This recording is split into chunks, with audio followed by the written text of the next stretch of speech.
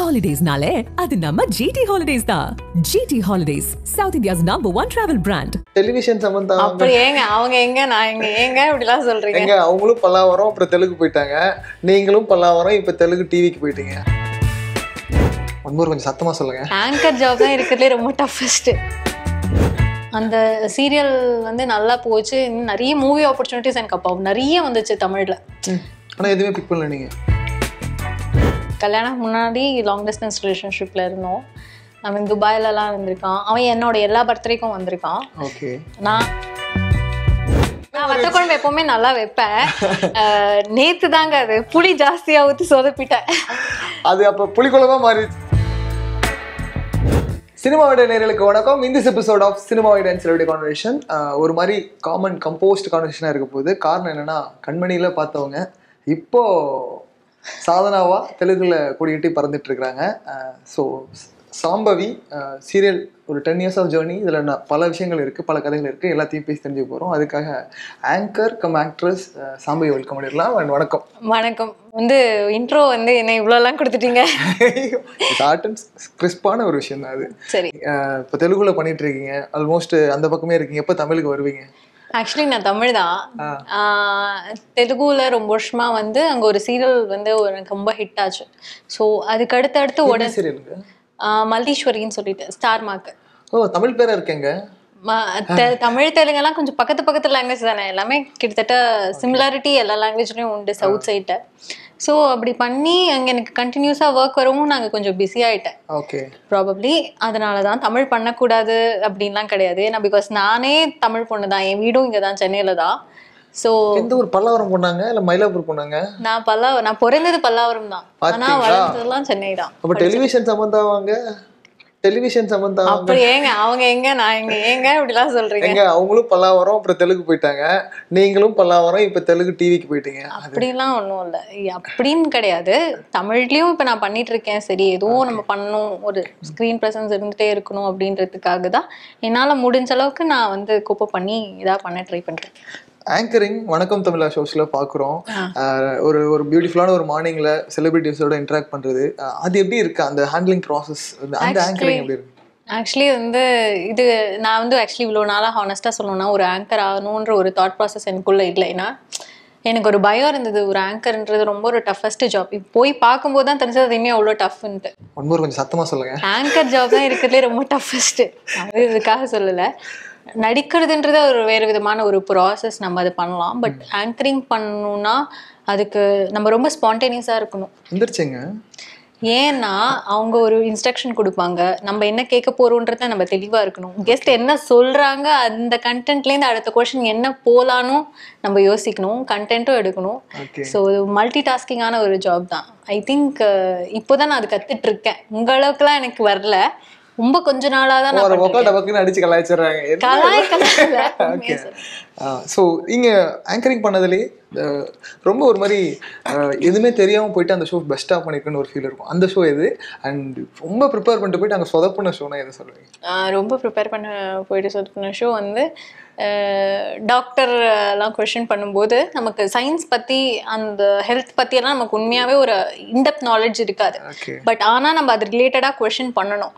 So அதெல்லாம் கொஞ்சம் sometimes அந்த சயின்டிஃபிக் டேர்ம்ஸ், மெடிக்கல் டேர்ம்ஸ் எல்லாம் பயங்கரமாக மறந்துடும், கன்ஃபியூஸ் ஆகிடும். மேபி அதில் கொஞ்சம் சொதப்பியிருக்கேன்.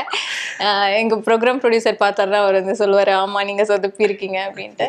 ஒன்றுமே தெரியாமல் போய் பெஸ்ட்டாக பண்ணதுன்றது செலிப்ரிட்டிஸ்லாம் இன்டர்வியூ பண்ணும்போது நமக்கு ஈஸியாக இருக்கு. நாங்கள் மூவிஸ்லாம் நம்ம பார்த்துருப்போம், பாட்டு கேட்டிருப்போம். ஸோ அது கொஞ்சம் ஈஸியாக இருக்கும் அப்படின்னு எனக்கு தோணும். ஒரு மேக்கப் வீடியோவாக இருக்கட்டும், ஒரு ஹேர் ரொட்டீனாக இருக்கட்டும், ஒரு சிதம்பரம் ட்ராவல் போகிற வீடியோவாக இருக்கட்டும், இல்லை என் லைஃப் இப்படி தான் ஜேர்னி அப்படிங்கிற மாதிரி ஒவ்வொரு வீடியோலையும் ஒவ்வொரு கான்டென்ட்டையும் அந்த கான்டென்ட்டுக்கு ஏற்ற மாதிரி கிளியராக எக்ஸ்பிளைன் பண்ணுறீங்க. உங்களெல்லாம் பார்த்தா ப்ரொஃபஷனல் மாதிரி தான் தெரியுது. இங்கே உண்மையை சொல்லுங்கள், என்ன நடந்தது? ஆக்சுவலி ஹானஸ்ட்டாக சொல்லணும்னா, யூடியூப் என்னென்னா நான் சொல்கிற மாதிரி வந்து இப்போ ஒரு சீரியல் பண்ணோன்னா அந்த சீரியல் டைமை தாண்டி எனக்குன்னு ஒரு பர்சனல் ஸ்பேஸ் இருக்கும். அதாவது அப்பார்ட் ஃப்ரம் என்னோட பர்சனல் ஒர்க், வீட்டு வேலை, அதெல்லாம் தாண்டி எனக்குன்னு ஒரு ஸ்பேஸ் இருக்கும் இல்லையா? அந்த ஸ்பேஸ் நான் வந்து உண்மையாகவே ஏதாவது யூட்டிலைஸ் பண்ணணும்னு நான் நினச்சேன். பிகாஸ் நான் வந்து சோஷியல் மீடியாவில் ரொம்ப ஒரு ஆக்டிவான பர்சன் கிடையாது. பட் இப்போ எல்லாருமே யூடியூப் சேனல்லாம் ஸ்டார்ட் பண்ணும்போது எனக்கும் வந்து அதை பார்த்து ஏன் நம்ம பண்ணக்கூடாது அப்படின்னு தோணுச்சு. தென் என்னோட ஹஸ்பண்ட் வந்து என்னை வந்து எப்படி சொல்றதுன்னா வந்து ரொம்ப என்கரேஜ் பண்ணுவார். இந்த மாதிரி ஒரு விஷயத்துக்கு நீ இப்படியே இருக்கக்கூடாது, நீ ஏதாச்சும் ஒன்று ட்ரை பண்ணு, வருது வரலன்றது வந்து நம்ம அதை ட்ரை பண்ணாதானே தெரியும், நீ ட்ரை பண்ணு அப்படின்னு அவர் ரொம்ப என்கரேஜ் பண்ணிட்டு இருந்தாரு. சரி பண்ணலாம் அப்படின்னு சொல்லிட்டு பண்ண ஆரம்பிச்சது தான் யூடியூப். சக்ஸஸ்ஃபுல்லி இப்போ எனக்கு வந்து ஒரு 50K சப்ஸ்கிரைபர்ஸ் ரொம்ப ஷார்ட் டைம்லேயே வந்துருச்சு. உண்மையாவே கிரேட். நான் எதனால இதை சொன்னேன் அப்படின்னா, ஒரு எல்லாருமே யூடியூப் சேனல் ஆரம்பிப்பாங்க, எல்லாருக்கும் இவ்வளோ சப்ஸ்கிரைபர் ஷார்ட் பேன் ஆஃப் டைமில் வரமாட்டாங்க. ஒருத்தன் கொடுக்குற கான்டென்ட் ரொம்ப கிளியராக அவங்களுக்கு பிடிச்சிருந்தா மட்டும்தான் அது நடக்கும். அதுதான் நிகழ்த்தி காட்டியிருக்கீங்க. அதுக்கு தான் நான் சொன்னேன் யூ ஆர் ப்ரொஃபஷனல் யூடியூபராக மாறி இருக்கிறீங்க, சீக்கிரம் சில்வர் பட்டன் வாங்கிடுவீங்க. ஓகே, வாழ்த்துக்கள் அதுக்கும். அண்ட் கமிங் டு யூ, இந்த ஜேர்னி நீங்கள் பேசுகிறப்ப சொன்னீங்க விஸ்காம் ஸ்டூடெண்ட், அங்கே இருந்துட்டு ஒரு 10 years ஆச்சு ஸ்டார்ட் ஆகுது. நான் நினச்சேன் நீங்கள் இப்போ தான் காலேஜே முடிச்சிருப்பீங்க அப்படின்ட்டு. இது உருட்டு வச்சுக்கோங்க, உங்களுக்கான காம்ப்ளிமெண்ட். சொல்லுங்க, இந்த ஜேர்னி எங்கே ஸ்டார்ட் ஆச்சு? ஏன்னா ஃப்ரம் த ரேடான் தான் ஃபர்ஸ்டா இல்லை எப்படி? இல்லை, ஃபர்ஸ்ட் வந்து என்னோட ஜேர்னி வந்து மூவிட்ட தான் ஸ்டார்ட் ஆச்சு. ஆக்சுவலி என்ன படங்க? அச்சம் என்பது மடமேடா. கௌதம் மேனன் சார் தான் வந்து எனக்கு ஒரு ஃபர்ஸ்ட் ஸ்க்ரீன் ப்ரெசன்ஸ் கேமரா முன்னாடி நின்னது வந்து அந்த படத்துக்காக தான். 2000 ஆக்சுவலி அந்த படத்துல நான் இருந்தேன். Had an accident. அதுல எனக்கு ஒரு பெரிய ட்ராஜடியும் ஆச்சு. ஐயோ, உண்மையாவே? பர்சனல் லைஃப்ல? ஆமா, படம் நடிக்கிறப்போ ஆயிடுச்சு. எனக்கு எப்படின்னா ஃபேஸ்ல வந்து ஸ்டிச்சஸ் போட்டாங்க, இந்த இடத்துலலாம் ஒரு 8 ஸ்டிச்சஸ் போட்டாங்க. ஓகே. ஸோ என்னன்னா எனக்கு ப்ளீட் ஆக ஆரம்பிச்சிச்சு படத்துலலாம். ஒரு பாதி போர்ஷன்லாம் நான் இருக்கவே மாட்டேன். பட் எனக்கு கிடைச்ச லைஃப்ல பெரிய ஆப்பர்ச்சுனிட்டி. ஒரு சின்ன ஒரு ஆக்சிடென்ட்னால வந்து அதை நான் வந்து நிறைய மிஸ் பண்ணேன். அது கிடைச்ச ஒரு ஆப்பர்ச்சுனிட்டி. அது எனக்கு என்னோட பேட் டைமா என்னன்னு தெரியல. அது என்னால் ஒரு 100% வந்து என்ன சொல்றது, அந்த ஒரு ஸ்பேஸ் கிடைச்சும் அதை யூட்டிலைஸ் பண்ண முடியாம ஒரு சுச்சுவேஷன் வரும் தெரியுமா எல்லாருக்குமே. அந்த மாதிரி எனக்கு அந்த மாதிரி ஒரு சுச்சுவேஷன் வந்துச்சு. என்ன ரோல்ங்க அதுல? Sister role. ஓகே. ஸோ அது வந்து என்னன்னா 2013 நினைக்கிறேன். ஸோ அப்போதான் எனக்கு அந்த ஆப்பர்ச்சுனிட்டி வந்தது. ஸோ இப்போ நம்ம we are in 2023. So almost ஒரு 10 years ஆச்சு. ஷார்ட்ல இல்ல, நான் வந்து மூவி ஷூட் முடிச்சுட்டு நெக்ஸ்ட் டே ஒரு பிரேக். எனக்கு ஐ ஹேட் டு கோ. எங்க அம்மா வந்து ஒரு ஃபங்க்ஷனுக்கு நான் ட்ராப் பண்ணணும். அப்படி ட்ராப் பண்ணும்போது ஐ மெட் வித் அன் ஆக்சிடென்ட். அப்போ எனக்கு மூஞ்சியில் அடிபட்டு ஸ்டிச்சஸ் போட்டாங்க. பட் அடுத்த நாள் மூவி ஷூட்டுக்கும் போனோம். ஸ்டிச் போட்டதுக்கு அவங்க என்னை வீட்டிலலாம் வந்து பார்த்தாங்க, அவ்வளோ பெரிய டீம். எனக்கு அப்போ நான் ஒரு யாருமே இல்லை. பட் ஆனால் தே ரியலி கேம். எனக்கு ஹெல்த் எப்படி இருக்குன்னு அவங்க செக் பண்ணாங்க. அதோட பேட்ச் போட்டு நான் பண்ணாங்க ஃபேஸில் வந்து அந்த செலோ டேப் மாதிரி. Sello டேப்னா it's not like sello tape. அதை கவர் பண்ணுறதுக்கு பேட்ச் பண்ணி பண்ணாங்க. பட் ஆனால் என்ன தான் பேட்சப் நம்ம பண்ணினாலுமே ஒரு பாயிண்ட் ஆஃப் டைம் ரொம்ப க்ளோஸ்லாம் வைக்கும்போது அது வியர்டாக தெரியும். கண்டிப்பா அது வந்து பட் நான் அப்ப என்ன நினைச்சேன்னா, எனக்கு அந்த ஒரு கான்டாக்ட் கிடைச்சதே அந்த வயசுல எனக்கு அது ஒரு பெரிய விஷயம் மாதிரி இருந்துச்சு. அட்லீஸ்ட் நான் வந்து ஒரு பெஸ்டான ஒரு விஸ்காம் ஸ்டூடெண்ட். எல்லாருக்குமே இருக்கும்ல, நம்ம ஒரு காலேஜ் சேரும்போது ஓகே நம்ம வந்து ஒரு விஷயம் நம்ம எடுத்திருக்கோம், அதுல நம்ம ஏதாச்சும் ஒன்று கத்துக்கணும், ஒரு பெரிய ஆள் ஆகணும், அதுல ஒரு அங்கீகாரம் கிடைக்கணும்னு அங்கீகாரத்துக்காக தான் எல்லாருமே அவங்கவுங்க துறையில போராடிட்டு இருப்பாங்க. மேபி ஒரு ஸ்டூடெண்டா நான் அந்த மாதிரி போய் எனக்கு அது ஒரு பெரிய விஷயமா இருந்துச்சு. அதுவே ஆக்சிடென்ட் ஆனாலும் அதுல எனக்கு ஒரு பெரிய ஒரு விஷயமா அந்த படத்துல நான் வரலனாலும் எனக்கு அந்த ஒரு கான்டாக்ட் கிடைக்கிறது, அந்த டீம் எப்படி இருக்கு, ஒரு மூவி எப்படி ஒர்க் ஆகுதுன்னு தெரிஞ்சு நான் அப்சர்வ் பண்ணதே எனக்கு ஒரு பெரிய சந்தோஷமா இருந்துச்சு. ஓகே. போஸ்ட் ரிலீஸ் படம் வந்து ரொம்ப லேட்டா தான் வந்துச்சு. ஆமா. தியேட்டர்ல என்ன ஃபீல் ஆச்சு உங்களுக்கு அந்த படம் வந்து? இல்லை, ரொம்ப ஹாப்பியாக தான் ஃபீல் ஆச்சு. அப்பார்ட் ஃப்ரம் தட் நான் அதில் இருக்கேன் இல்லை அதெல்லாம் தாண்டி நான் வந்து என்னோட ஒர்க் ரிலேட்டடாக என்ன பண்ண முடியும்ன்றத நான் பண்ணியிருக்கேன். ஓகே, அதோட அந்த டீமில் ஒர்க் பண்ணதே நான் வந்து ஒரு பெருமையாக நினைக்கிறேன்னா, is such a big director. என்ன அவ்வளோ காம்படிஷன் இருந்திருக்கும். அப்போ நான் யாருமே இல்லை. I don't have an identity. ஒரு நார்மல் காலேஜ் ஸ்டூடெண்ட். அட்லீஸ்ட் எனக்கு அந்த இடத்துக்கு போகிறதுக்கு ஒரு ஆப்பர்ச்சுனிட்டியாக தான் நான் அது ஒரு விஷயத்தை பார்த்தேன். Back to Kanmani. ஸோ அந்த கண்மணி வந்து நீங்கள் லீடாக தான் ஆரம்பிச்சிங்க. ஆமாம். ஸோ அந்த டிரான்ஸ்ஃபர்மேஷன் பற்றி சொல்லுங்கள். அந்த அந்த ப்ராஜெக்ட்குள்ளே என்ட்ரி ஆனது அங்கே கிடைச்ச ரெஸ்பான்ஸ் எப்படி இருந்தது? ஆக்சுவலி கண்மணி வந்து எனக்கு ரொம்ப ஒரு நல்ல ரெஸ்பான்ஸ் கொடுத்துச்சு. எப்படின்னா தெலுங்குல ஒரு கண்டினியூஸாக ஒரு 3 years அப்போ பிஸி ஆகிட்டேன். தமிழில் நான் அது ஒரு நடுவில் ஒரு 3 years 4 years எனக்கு கேப் ஆகிடுச்சு. அப்போது வந்து தமிழில் எதுவுமே பண்ணலன்ற ஒரு ஃபீலிங் வந்து எனக்கே இருந்துச்சு. எங்கள் அம்மாவே சொல்லுவாங்க, என்னடி தமிழில் ஏதாவது பண்ணேன்டி, வீட்டில் ரிலேட்டிவ்ஸ்லாம் பார்ப்பாங்க அப்படின்னு. எல்லாருக்கும் இருக்கும்ல சொசைட்டில, அவங்களுக்கும் கொஞ்சம் பெருமையாக இருக்கும், பொண்ணு தமிழில் பண்ணுறாங்க. பெருமையாக அப்படின்னு சொல்கிறத விட எங்கள் அம்மா சொல்லுவாங்க, நீ எங்கள் அம்மா பார்க்க தமிழ் தான் தெரியும், தெலுங்கு தெரியவே தெரியாது. எங்கள் அம்மா எனக்காக தெலுங்கு டிவி ஆன் பண்ணாலும் அவங்களுக்கு நான் என்ன டைலாக் பேசுகிறேனே எங்கள் அப்பாவுக்கும் எங்கள் அம்மாவுக்கும் புரியாது சரியா. ஸோ அவங்களுக்கு நீ வந்து நடிக்கிறாள், நல்லா நடிக்கிறாள், நீ என்ன பேசுகிறேன்னு புரிய மாட்டேங்குது, ஏதோ நீ வருவன்றதுக்காக நான் பார்க்குறேன் அப்படின்னாங்க. ஸோ அப்போ எனக்கு ஒரு இருந்துச்சு, சரி நம்ம தமிழில் கண்டிப்பாக ஏதாவது பண்ணணும் அப்படின்னு. ஏன்னா எங்கள் அப்பா அம்மாவுக்கு ஒரு இது. ஸோ சரின்னு சொல்லிட்டு வரும்போது எனக்கு கண்மணி ஆப்பர்ச்சுனிட்டி வந்தது. சேனல்லேருந்து கூப்பிட்டு நீங்கள் வந்து இது பண்ணுங்க அப்படின்னு சொல்லி கேட்டாங்க. இந்த ரோல் வாஸ் வெரி நைஸ். எனக்கு கதை அவங்க சொன்ன விதம் வந்து எனக்கு ரொம்ப பிடிச்சது. எனக்கு சொன்னவங்களும் வந்து like he's like my father ஒரு பர்சனாலிட்டி. அவர் சொன்னார். ஸோ அவர் மேலே நான் அந்த ஒரு மரியாதை ரொம்ப வச்சுருக்கேன். எங்கள் அப்பாவே சொன்ன மாதிரி வச்சுக்கோங்களேன். அதனால மேபி ப்ராபப்ளி அது நான் ஓகே பண்ணிட்டேன். நான் ஒரு நோ செகண்ட் தாட்ஸ். அந்த சீரியல் வந்து நல்லா போச்சு. நிறைய மூவி ஆப்பர்ச்சுனிட்டிஸ் எனக்கு அப்போ நிறைய வந்துச்சு தமிழில். ஆனால் எதுவுமே பிக் பண்ணல நீங்கள்? எதையுமே பிக் பண்ணல? இல்லை, நான் கொஞ்சம் யோசிச்சு தான் எடுப்பேன். ஏன்னா அப்போ நான் 2 சீரியல் பண்ணிட்டு இருந்தேன். சீரியலுக்கு வந்து நமக்கு அக்ரிமெண்ட்ஸ் தான் இருக்கும். ஒரு சீரியலுக்கு 15 டேஸ்ன்றது மினிமம் மேண்டேட்ரி. ஸோ 2 சீரியல் பண்ணும்போது நான் நடுவில் மூவி ப்ராஜெக்ட் எடுக்கணும்னா எனக்கு அந்த டைம் கேப்பே இருக்காது. ஓகே, ஏதாவது ஒரு சீரியல் கட் பண்ணி தான் ஆகணும், ஒரு ஆப்ஷனே இல்லை. கட் பண்ணி தான் ஆகணும். அப்படி எனக்கு பாதியில் ஒரு விஷயத்தை குவிட் பண்ணுறதே எனக்கு பிடிக்காது. ஏன்னா it is a huge responsibility. நான் தெலுங்குல இப்போ என் பேர்லேயே ஒரு சீரியல் பண்ணிட்டு இருந்தேன், Shambhavi as Shambhavi. Okay. So யாருக்கும் அமைஞ்சிருக்குமான்னு தெரியல, எனக்கு அமைஞ்சது. அப்போது அந்த விஷயம் பண்ணேன். சூப்பருங்க. இப்போ தெலுங்கு பக்கம் போனால் ஃபுல்லாக ஃபேன்ஸ் பட்டாளம் அப்படியே இருப்பாங்க. ஓரளவுக்கு ஒரு நல்ல பேர் வச்சிருக்கேன். ரொம்ப பட்டாளம்லாம் கேட்டிங்கன்னா கண்டிப்பாக இல்லை, ஒரு நல்ல நேம் இருக்கு, அது கண்டிப்பாக இருக்கு. உங்கள் பேரே நல்ல பேர், ஆடியன்ஸ் கிட்டேயும் நல்ல பேர். நீங்க டைமிங்ல ரைமிங்கா சொல்றேன்னு ஏதோ பண்றீங்க. பட் நான் மிஸ்ட் அவுட் ஆஃப் ப்ராஜெக்ட், இந்த ப்ராஜெக்ட் மிஸ் பண்ணதுக்காக நான் ரெக்ரெட் பண்றேன் அப்படின்னு என்ன? நிறைய இருக்கு.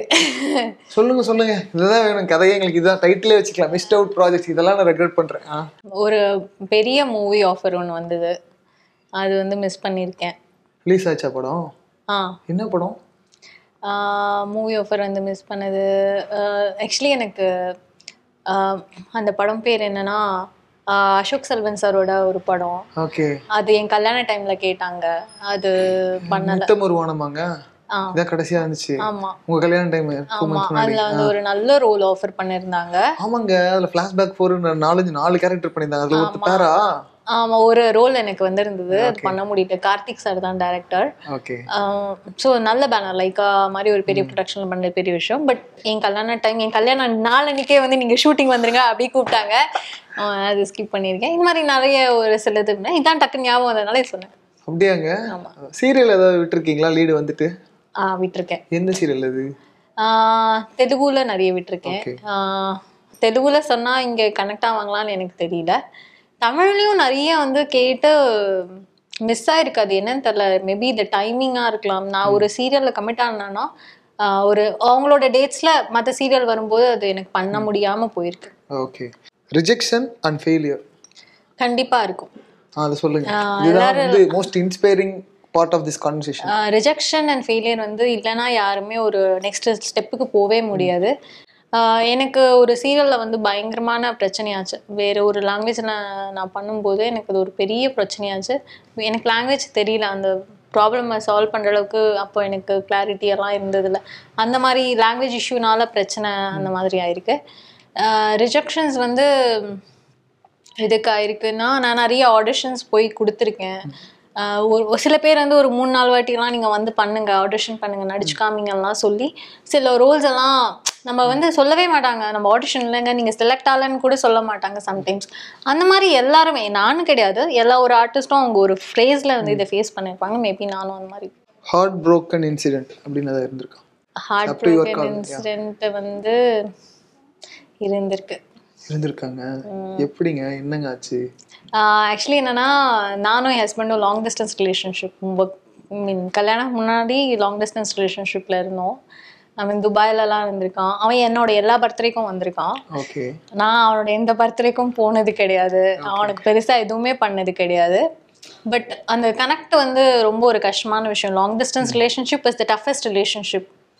எனக்கு தெரிஞ்சு வீடியோ காலில் மட்டும்தான் பேசியாகும். அதுவும் டைமிங் செட் ஆகுது. என்னன்னா, நான் ஒர்க் முடிச்சுட்டு வரதுக்கே 11 o'clock ஆகிடும். அவனோட ஒர்க் முடிச்சுட்டு இப்போ அவன் எனக்காக வெயிட் பண்ணுவான். அந்த ஒரு 10 minutes பேசுறதுக்காக கிட்டத்தட்ட ஒரு 2-3 hours வெயிட் பண்ணுவான். இல்லை அவன் வரதுக்காக நான் வெயிட் பண்ணுவேன். சில நாள் வந்து ரொம்ப டயர்டாக இருக்கும், தூங்கிடுவோம், பேசவே மாட்டோம்.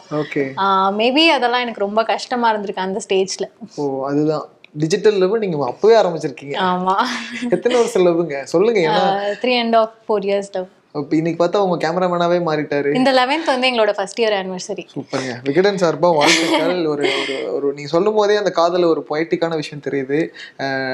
இன்னைக்கு எத்தனை பேர் எத்தனை காதல் ஒரு நாள் 2 நாள்ல லவ்னு சொல்லியிருக்கிறாங்க அப்படின்லாம் நான் பார்க்குறோம். அதெல்லாம் தாண்டி ஒரு லாங் டிஸ்டன்ஸில் லவ்வை எக்ஸிக்யூட் பண்ணி கல்யாணம் பண்ணி முடிஞ்சு இன்னைக்கு டிராவலும் ஒன்றா பண்ணிட்டு இருக்கீங்க. அது பார்க்குறப்ப ஹாப்பியாக இருக்கு. அதில் வந்து ஈக்குவலான கிரெடிட்ஸ் வந்து என்னோட ஹஸ்பண்ட்க்கு தான் போகும்.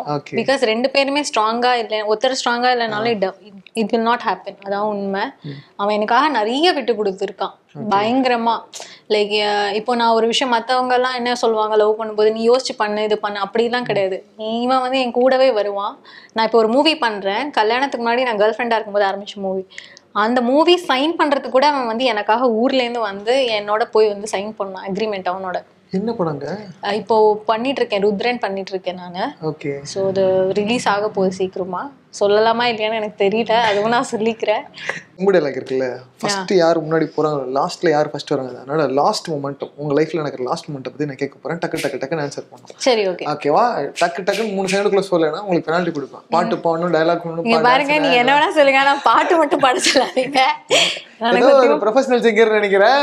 Starts with okay. சத்தியமா பாட வராது. ஓகே, சின்ன டயர் ஏதாவது கொடுங்க. சரி, ஆன்சர் பண்ணிரலாம். ஸ்டார்ட் பண்ணிரலாம். 3 2 1 action. Last movie you watched? 1 2 3. ஏங்க மூவி பேர் சொல்லவே விட மாட்டேங்கிறீங்க. சரி சொல்லுங்க. என்னங்க இப்படினா? இருங்க ஒரு செகண்ட். நீங்க பாத்து இல்ல அவதார்.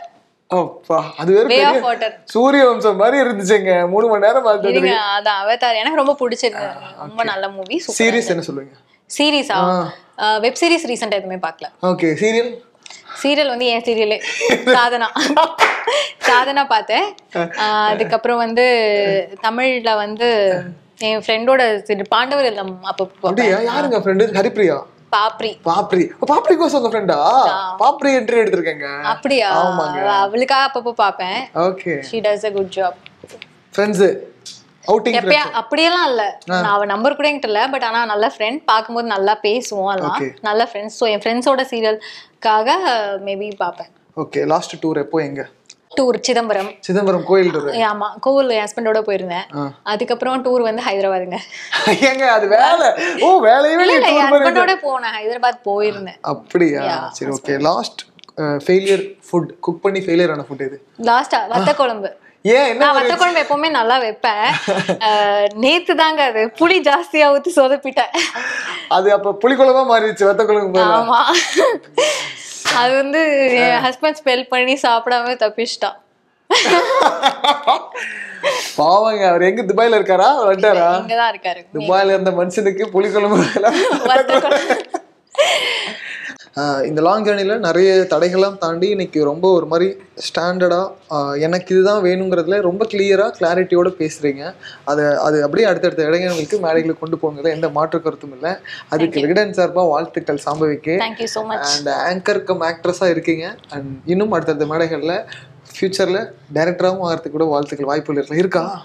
தெரியலங்க. டைரக்டரா அவனா கண்டிப்பா இல்லை, பட் ஆனா எனக்கு இருக்கிற ஒரு ஆப்பர்ச்சுனிட்டியா, நல்ல ஆப்பர்ச்சுனிட்டியை மிஸ் பண்ணாம என்னால முடிஞ்ச அளவுக்கு என் பேஷனுக்காக நானும் ட்ரை பண்ணிட்டே இருப்பேன். சூப்பர், வாழ்த்துக்கள். தேங்க்ஸ். ஹாலிடேஸ்னாலே அது நம்ம ஜிடி ஹாலிடேஸ் தான். GT holidays, South India's #1 travel brand. You know you are special when you're with GT Holidays.